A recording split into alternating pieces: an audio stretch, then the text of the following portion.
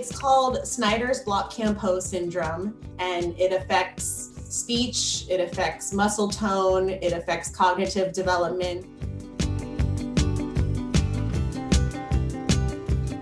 Being able to use my engineering skills or my future engineering skills to really impact the lives of others directly in a way like that was something that was really powerful to me.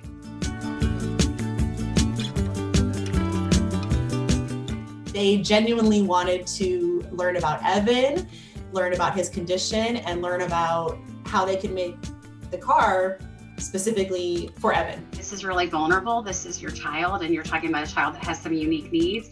But then also, I think really creating an empowering moment for families where they got to dream about what they would want.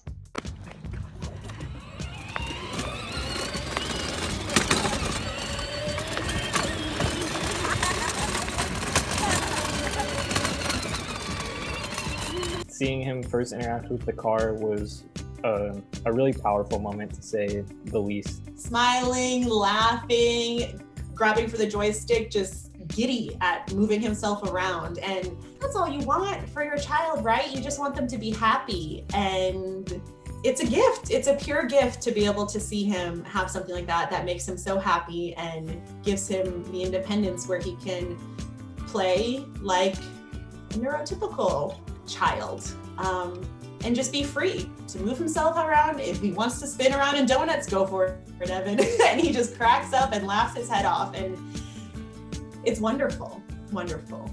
You just have to see it happen once and you're hooked. Like, how could you not want to do that for another child?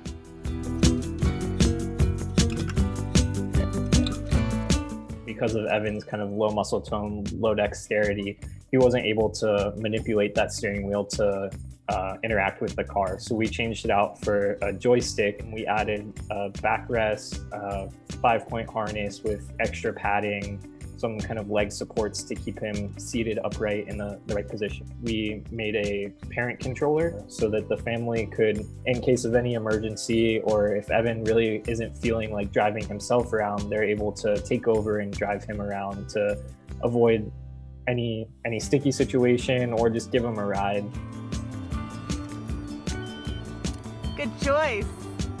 It's fun for the child, but it also helps him with his gross motor skills, his cognitive abilities, his core strength, all of that. It's fun, it helps him, and there's no financial stress to us about how are we going to pay for this. Huge blessing, huge blessing.